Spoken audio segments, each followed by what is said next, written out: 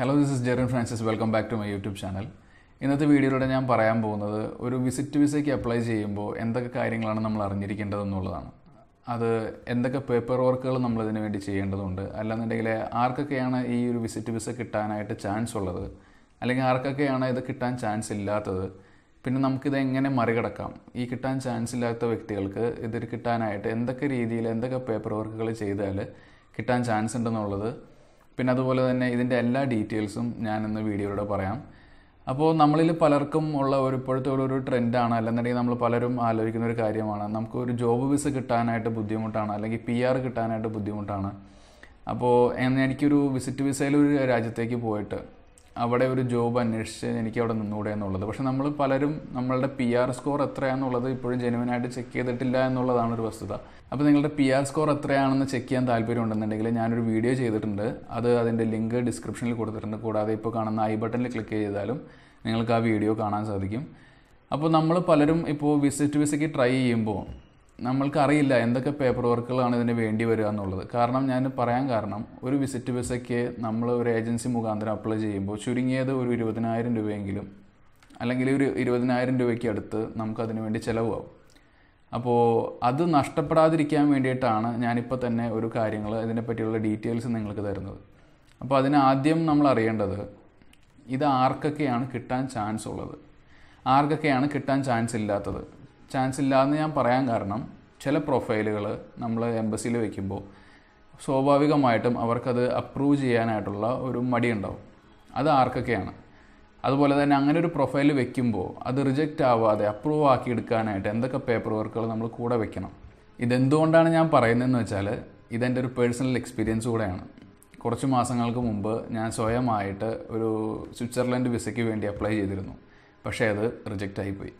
അപ്പോൾ എനിക്ക് വന്ന സാമ്പത്തിക നഷ്ടവും എനിക്ക് അതിലൂടെ കിട്ടിയ കുറച്ച് നോളജും, എന്തൊക്കെ പേപ്പർ വർക്കുകളാണ് ഞാനതിന് കൊടുത്തത്, എന്തൊക്കെ വെക്കാത്തത് കൊണ്ടാണ് എൻ്റെ വിസ റിജക്റ്റ് ആയത് എന്നുള്ളത് എനിക്ക് കറക്റ്റായിട്ട് അറിയാം.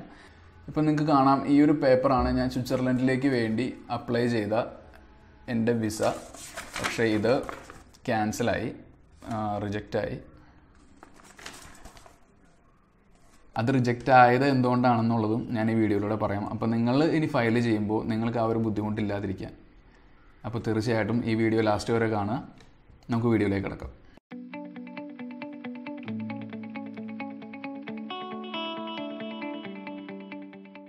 ഒരു വിസിറ്റ് വിസയ്ക്ക് എന്തൊക്കെ ഡോക്യുമെൻ്റ് ആണ് എന്ന് നിങ്ങളോട് ഇപ്പോൾ ഞാൻ ചോദിച്ചു കഴിഞ്ഞാൽ, നിങ്ങൾ പലരും ആലോചിക്കുന്നത് പാസ്പോർട്ട് വേണമായിരിക്കും, പിന്നെ കുറച്ച് കാശ് വേണമായിരിക്കാം, പിന്നെ ബാക്കിയെല്ലാം കൊണ്ടുപോയി കൊടുത്താൽ കിട്ടുമെന്നായിരിക്കും. എത്രത്തോളം പേപ്പർ വർക്കുകൾ ഇതിൻ്റെ പിന്നാലെ ഉണ്ട് എന്നുള്ളത് ഞാനിപ്പോൾ പറയാം.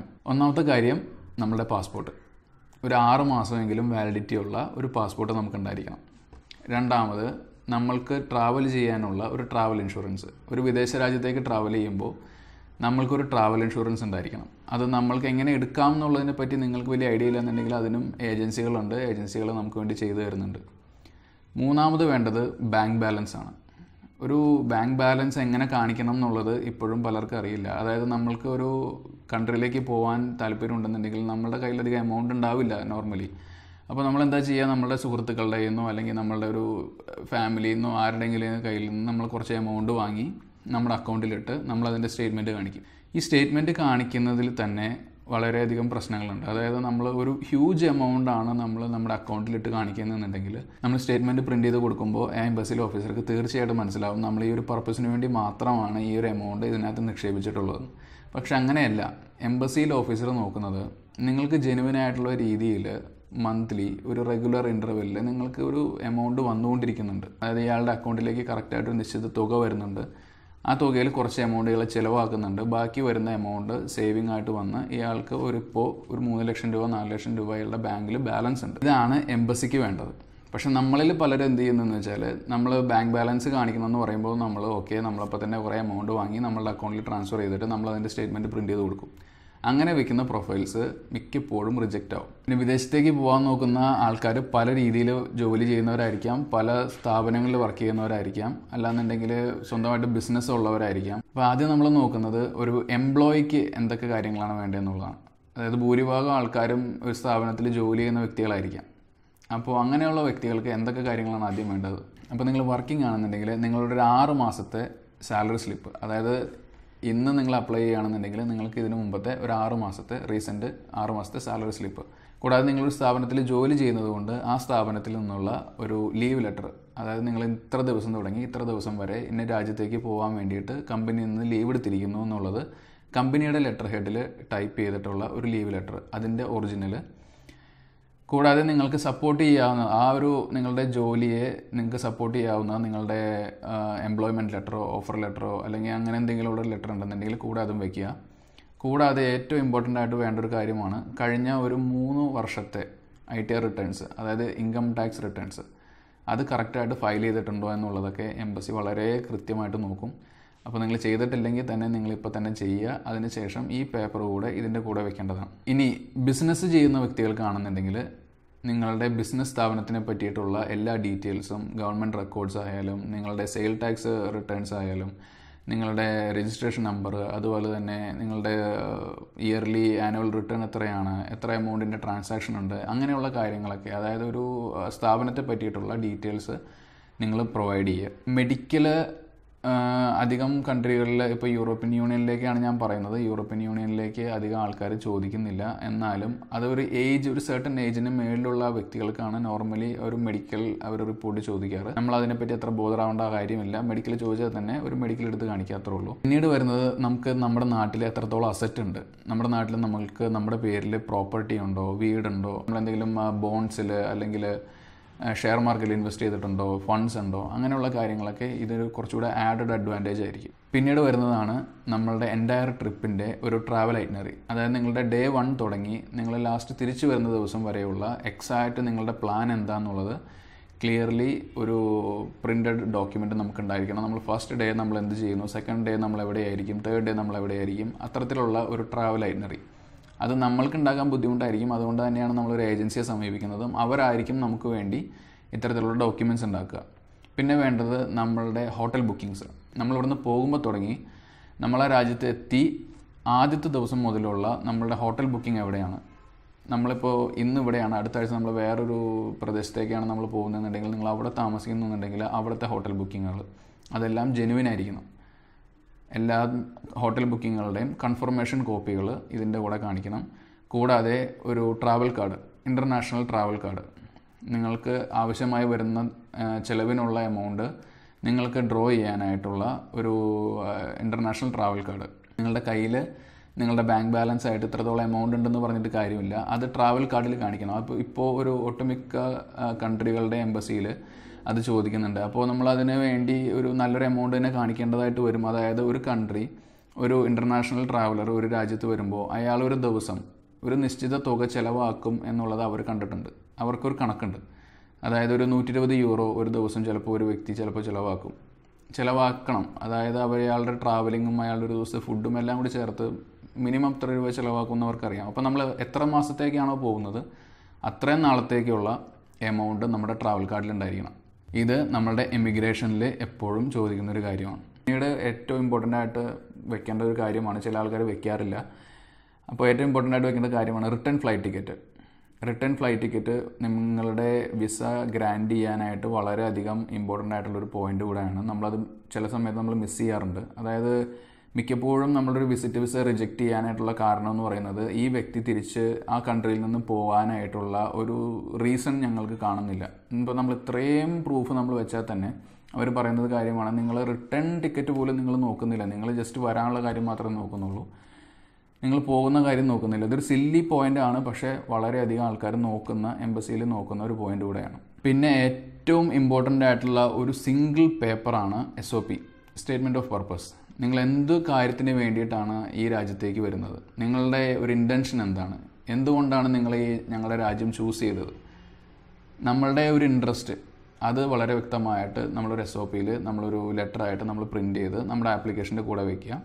അടുത്തത് വരുന്നതാണ് ഓരോ കൺട്രിക്കും സെപ്പറേറ്റ് ആയിട്ടുള്ള ആപ്ലിക്കേഷൻ ഫോം ഉണ്ട്. ആപ്ലിക്കേഷൻ ഫില്ല് ചെയ്ത് ഇത്രയും പേപ്പേഴ്സ് റെഡിയാക്കി വെക്കുമ്പോഴാണ് നമ്മൾക്ക് നമ്മളുടെ ഒരു വിസിറ്റ് വിസയ്ക്കുള്ള ഫോം അല്ലാന്നുണ്ടെങ്കിൽ ആപ്ലിക്കേഷൻ പൂർണ്ണമാകുന്നത്. ഇനി ഇത്രത്തോളം ആപ്ലിക്കേഷൻസ് നമ്മൾ എല്ലാ പേപ്പറും എല്ലാം ചേർത്ത് റെഡിയാക്കി വെച്ചാലും ഇത് കിട്ടുമോ ഇല്ല എന്നുള്ളത്, ആർക്കൊക്കെ കിട്ടാം ആർക്ക് കിട്ടാതിരിക്കാം, അതാണ് വേറെ ഒരു ഇമ്പോർട്ടൻ്റ് ആയിട്ടുള്ള കാര്യം. ഇപ്പോൾ നമുക്ക് വയ്ക്കാം, അതല്ലാന്നുണ്ടെങ്കിൽ നമുക്ക് സീനിയർ ആയിട്ടുള്ളൊരു വ്യക്തിക്കും ഇതേപോലെ വയ്ക്കാം. പക്ഷേ കിട്ടാൻ ചാൻസ്, ഏറ്റവും കൂടുതൽ ചാൻസ് ഈ സീനിയർ മോസ്റ്റ് സിറ്റിസൺസിനായിരിക്കും. അപ്പോൾ അതിൻ്റെ ഒരു ഓർഡർ വൈസ് പറയുകയാണെന്നുണ്ടെങ്കിൽ ഏറ്റവും കൂടുതൽ ചാൻസ് ഉള്ളത് എപ്പോഴും സീനിയർ സിറ്റിസൺസിനാണ്. റിട്ടയർ ആയിട്ടുള്ള സീനിയർ ആയിട്ടുള്ള നാട്ടിൽ സ്വത്തുക്കളും കാര്യങ്ങളും ഉള്ള സീനിയർ സിറ്റിസൺസ് ഒരു വിസിറ്റ് വിസ ഫയൽ ചെയ്താൽ തീർച്ചയായിട്ടും അവർക്ക് കിട്ടാനായിട്ട് വളരെയധികം ചാൻസ് ഉണ്ട്. പിന്നീട് വരുന്നതാണ് നമ്മളുടെ ഒരു ബിസിനസ്മാൻ, വലിയൊരു റെപ്യൂട്ടഡ് ആയിട്ടുള്ളൊരു ബിസിനസ് നടത്തുന്ന ഒരു വ്യക്തിയാണ് ഒരു ടൂറിസ്റ്റ് വിസ ഫയൽ ചെയ്യുന്നുണ്ടെന്നുണ്ടെങ്കിൽ തീർച്ചയായിട്ടും അവർക്കും കിട്ടാൻ ചാൻസ് ഉണ്ട്. പിന്നീട് വരുന്നത് നമ്മളൊരു ഫാമിലി ആയിട്ടാണ് വിസിറ്റ് വിസ ഫയൽ ചെയ്യുന്നുണ്ടെങ്കിൽ, അതായത് ഇപ്പോൾ ഒരു ഹസ്ബൻഡ് ആൻഡ് വൈഫ്, അതിനകത്ത് ഹസ്ബൻഡ് ഒറ്റയ്ക്ക് ഫയൽ ചെയ്യുന്നതിലും നല്ലത് ഹസ്ബൻഡും വൈഫും കുട്ടികളും കൂടി ഫയൽ ചെയ്യുകയാണെന്നുണ്ടെങ്കിൽ ആ വിസ റിജക്റ്റ് ആവാതെ കിട്ടാനായിട്ടുള്ള ചാൻസ് വളരെയധികം കൂടുതലാണ്. പിന്നീട് വരുന്നത് നമ്മളൊരു ബാച്ചിലർ ആണെങ്കിൽ തന്നെ നമ്മളൊരു സെൻട്രൽ ഗവൺമെൻറ് എംപ്ലോയിയോ അല്ലെങ്കിൽ സ്റ്റേറ്റ് ഗവൺമെൻറ് എംപ്ലോയിയോ അങ്ങനെ നമ്മളൊരു ഗവൺമെൻറ് സർവീസിലിരിക്കുന്നൊരു വ്യക്തിയാണ് നമ്മൾ ഫയൽ ചെയ്യുന്നുണ്ടെങ്കിലും നമ്മൾക്ക് കിട്ടാനായിട്ട് വളരെയധികം ചാൻസ് ഉണ്ട്. പിന്നീട് വരുന്നത് നമ്മളൊരു റെപ്യൂട്ടഡ് ആയിട്ടുള്ള കമ്പനിയിൽ അല്ലെങ്കിൽ നല്ലൊരു പേര് കേട്ടൊരു ഫിനാൻഷ്യൽ ഇൻസ്റ്റിറ്റ്യൂഷൻസിൽ ബാങ്കിൽ വർക്ക് ചെയ്യുന്ന വ്യക്തികൾ, അല്ലെങ്കിൽ ISRO പോലെ, അല്ലെങ്കിൽ നമ്മൾ അത്യാവശ്യം പേര് കേട്ട നല്ലൊരു കമ്പനിയിൽ വർക്ക് ചെയ്യുന്ന വ്യക്തികളാണെങ്കിൽ കൂടെ നമുക്ക് വിസിറ്റ് വിസ കിട്ടാനായിട്ട് ചാൻസ് കൂടുതലാണ്. ഏറ്റവും ചാൻസ് കുറവുള്ളതെന്ന് പറയുന്നത് സ്റ്റുഡൻസ്, അതുപോലെ ജോലിയൊന്നും ഇല്ലാതെ ഇപ്പം നിൽക്കുന്ന വ്യക്തികൾ, അല്ലെന്നുണ്ടെങ്കിൽ ഒരു കമ്പനിയൊന്നും പറയാനില്ല, അത്യാവശ്യം നമ്മളൊരു ചെറിയൊരു കമ്പനിയിൽ ഒരു ചെറിയ എമൗണ്ടിൽ വർക്ക് ചെയ്യുന്ന വ്യക്തികളാണ് വിസ ഫയൽ ചെയ്യുന്നുണ്ടെങ്കിൽ അവർക്ക് ഒരു 50-50 ചാൻസേ ഉള്ളൂ കിട്ടാനായിട്ട്. അപ്പോൾ ഈ വീഡിയോ കാണുന്ന ഒരു 70% ആൾക്കാരും ഇത്തരത്തിലുള്ള ആൾക്കാരായിരിക്കും എന്ന് എനിക്കറിയാം. അപ്പോൾ അതുകൊണ്ട് നിങ്ങൾ നിരാശപ്പെടേണ്ട. നിങ്ങൾക്ക് എങ്ങനെ ഒരു വിസിറ്റ് വിസ സക്സസ് ആക്കാം എന്നുള്ളത് ഞാനിപ്പോൾ പറയാം. ഇനി നമുക്ക് അറിയേണ്ട കുറച്ച് കാര്യങ്ങൾ കൂടെ എന്താണെന്ന് വെച്ച് കഴിഞ്ഞാൽ ഇതിന് വരുന്നൊരു കോസ്റ്റ് എത്രയാണെന്നുള്ളതാണ്. അത് വിസിറ്റ് വിസ പല രാജ്യത്തിനും പല രീതിയാണ്, അതുപോലെ തന്നെ പല കോസ്റ്റുമാണ് വരുന്നത്. എന്നാലും നമ്മൾ യൂറോപ്യൻ യൂണിയനിലേക്ക് നോക്കുകയാണെന്നുണ്ടെങ്കിൽ ഒരു 7,000-8,000 നമ്മൾക്ക് ആപ്ലിക്കേഷൻ ഫീ മാത്രം നമുക്ക് വരും. കൂടാതെ ഈ പറഞ്ഞ പേപ്പേഴ്സ് എല്ലാം റെഡിയാക്കി വരുമ്പോൾ നിങ്ങൾ റെഡിയാക്കുകയാണെന്നുണ്ടെങ്കിൽ ലക്ഷക്കണക്കിന് രൂപ എന്തായാലും ചിലവാകും. അതൊരു ഏജൻസി വഴി ചെയ്യുകയാണെന്നുണ്ടെങ്കിൽ ഒരു 20,000 താഴെ നമുക്കത് നിൽക്കും. അപ്പോൾ ഒരു 28,000 മാക്സിമം 28,000 നിങ്ങളുടെ വിസ ആപ്ലിക്കേഷൻ നിങ്ങൾക്ക് സബ്മിറ്റ് ചെയ്യാവുന്ന രീതിയിൽ നിങ്ങളുടെ വിസ ആപ്ലിക്കേഷൻ റെഡിയാവും. ഇനി ഇതിന് വരുന്ന ഒരു കാലതാമസം എന്ന് പറയുന്നത്, ഇപ്പോൾ നമ്മൾ ഓസ്ട്രേലിയ നോക്കുകയാണെന്നുണ്ടെങ്കിൽ ചിലപ്പോൾ ഒരു മാസത്തിന് കൂടുതലൊക്കെ എടുക്കാറുണ്ട്. അവർ 21 വർക്കിംഗ് ഡേയ്സ് ആണ് പറയുന്നതെന്നുണ്ടെങ്കിലും ചിലപ്പോൾ അത് അപ്പ് ആൻഡ് ഡൗൺ ആയിട്ട് വരാറുണ്ട്. യൂറോപ്യൻ യൂണിയനാണ് നോക്കുന്നതെന്നുണ്ടെങ്കിൽ ചിലപ്പോൾ ഒരു 8 ദിവസം തുടങ്ങി അല്ലെങ്കിൽ ഒരു 2 ആഴ്ചയ്ക്കുള്ളിൽ നമ്മുടെ ആപ്ലിക്കേഷൻ 90% ആപ്ലിക്കേഷൻസും നമുക്ക് റിസൾട്ടായിട്ട് തിരിച്ചു വരാറുണ്ട്. ഇനി വിസിറ്റ് വിസയ്ക്ക് വിസ ഇൻ്റർവ്യൂ ഉണ്ടോ എന്ന് ചോദിച്ചാൽ നോർമൽ കേസസിൽ വിസിറ്റ് വിസയ്ക്ക് വിസ ഇൻ്റർവ്യൂ ഇല്ല. US വേണ്ടി മാത്രം നമ്മൾ വിസിറ്റ് വിസയ്ക്ക് അപ്ലൈ ചെയ്യുമ്പോൾ വിസ ഇൻ്റർവ്യൂ തീർച്ചയായിട്ടും ഉണ്ടാവും. ഏറ്റവും വലിയൊരു കാര്യം, നമ്മൾക്ക് IELTS ഈ ഒരു കാര്യത്തിൽ നിർബന്ധമല്ല എന്നുള്ളതാണ്. അതാണ് എല്ലാവരും വിസിറ്റ് വിസ എടുക്കാനുള്ള ഒരു കാരണവും കൂടെ. IELTS ഇംഗ്ലീഷ് സ്പീക്കിംഗ് കൺട്രിയിൽ പോവുകയാണെങ്കിൽ തന്നെ നമുക്ക് IELTS നിർബന്ധമല്ല. പിന്നെ സുഹൃത്തുക്കൾ കേൾക്കാൻ ആഗ്രഹിക്കുന്ന ഒരു കാര്യമാണ് ഇതെങ്ങനെ സോൾവ് ചെയ്യാം. അതായത് ചെറിയൊരു ജോലിയിൽ നിൽക്കുന്ന വലിയ റെപ്യൂട്ടഡ് ആയിട്ടുള്ള കമ്പനിയിലല്ല വർക്ക് ചെയ്യുന്നത്, അതുകൊണ്ട് തന്നെ എനിക്ക് വിസിറ്റ് വിസ കിട്ടാനായിട്ട് ഇനി എന്ത് ചെയ്യാം? അപ്പോൾ അതിനകത്ത് ചെയ്യാവുന്ന ഒരൊറ്റ കാര്യം ഉള്ളത്, നിങ്ങൾ പോകാൻ ഉദ്ദേശിക്കുന്ന കൺട്രിയിൽ നിങ്ങളുടെ സുഹൃത്തുക്കളോ ഫാമിലി റിലേറ്റീവ്സോ ആരെങ്കിലും ഉണ്ടെന്നുണ്ടെങ്കിൽ അവരെ കൊണ്ട് ഒരു ഇൻവിറ്റേഷൻ സംഘടിപ്പിക്കുക എന്നുള്ളതാണ്. ഇൻവിറ്റേഷൻ എന്ന് പറയുന്നത് വേറൊന്നുമല്ല, ഒരു ലെറ്ററാണ്. ആ രാജ്യത്തുള്ള വ്യക്തി ഇന്ത്യയിൽ നിന്ന് ഒരു വ്യക്തിയെ അങ്ങോട്ട് ക്ഷണിച്ചുകൊണ്ടുള്ള ഒരു ലെറ്റർ. ഈ ലെറ്റർ അവർക്ക് അവരുടെ ഒരു ലോക്കൽ ബോഡിയിൽ നിന്ന്, അവരുടെ ഗവൺമെൻറ് ഓഫീസിൽ നിന്ന് അത് സംഘടിപ്പിക്കാവുന്നതേ ഉള്ളൂ. ഈ ഒരു ലെറ്റർ ഒറിജിനൽ അവിടെ നിന്ന് ബൈ പോസ്റ്റ് നിങ്ങൾക്ക് കൊറിയറായിട്ടോ അല്ലെങ്കിൽ എങ്ങനെയാണെന്ന് വെച്ചാൽ നമ്മൾ ഇന്ത്യയിലേക്ക് കൊണ്ടുവരിക. ഈ ഒരു ലെറ്റർ ഈ ആപ്ലിക്കേഷൻ്റെ കൂടെ നിങ്ങൾ സമർപ്പിക്കുക. അങ്ങനെ വരികയാണെന്നുണ്ടെങ്കിൽ നിങ്ങൾക്കൊരു 50-50 ചാൻസിൽ നിൽക്കുന്ന നിങ്ങളുടെ ആപ്ലിക്കേഷൻ ഒരു 80-20 എന്നുള്ള ഒരു റേഷ്യോയിൽ കിട്ടാനായിട്ടുള്ള ചാൻസ് കൂടും. അപ്പോൾ അത് വളരെ ഇമ്പോർട്ടൻ്റ് ആയിട്ടുള്ളൊരു കാര്യമാണ് ഇൻവിറ്റേഷൻ ലെറ്റർ. അപ്പോൾ നിങ്ങൾ സീരിയസ് ആയിട്ട് ഒരു വിദേശ രാജ്യത്തേക്ക് വിസിറ്റ് വിസയ്ക്ക് അപ്ലൈ ചെയ്യാൻ ആഗ്രഹിക്കുന്നുണ്ടെങ്കിൽ തീർച്ചയായിട്ടും ഈ കാര്യങ്ങൾ അറിഞ്ഞിരിക്കുക. അപ്പോൾ ഞാനത് എന്തുകൊണ്ടാണ് പറഞ്ഞതെന്ന് വെച്ചാൽ, എനിക്ക് നഷ്ടപ്പെട്ടതുപോലെ ഒരു എമൗണ്ട് നിങ്ങൾക്ക് എൻ്റെ സബ്സ്ക്രൈബർമാരിൽ ഒരാൾക്കും ഒരു എമൗണ്ട് നഷ്ടപ്പെടാതിരിക്കാൻ വേണ്ടിയിട്ടാണ് ഞാൻ ഇത്രയും ഡീറ്റെയിൽഡ് ആയിട്ട് പറയുന്നത്.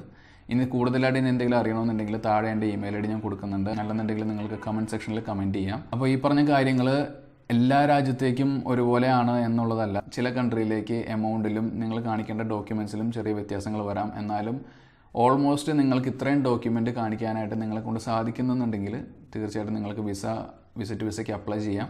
അതല്ല നിങ്ങൾക്കിപ്പോൾ ഇതിനകത്ത് എന്തെങ്കിലും ഒരു സംശയമുണ്ട്, നിങ്ങളെ കൊണ്ട് പറ്റില്ല എന്നുണ്ടെങ്കിൽ ദയവ് ചെയ്ത് നിങ്ങൾ വിസയ്ക്ക് അപ്ലൈ ചെയ്യാതിരിക്കുക. നിങ്ങളുടെ കാശ് നഷ്ടപ്പെടും.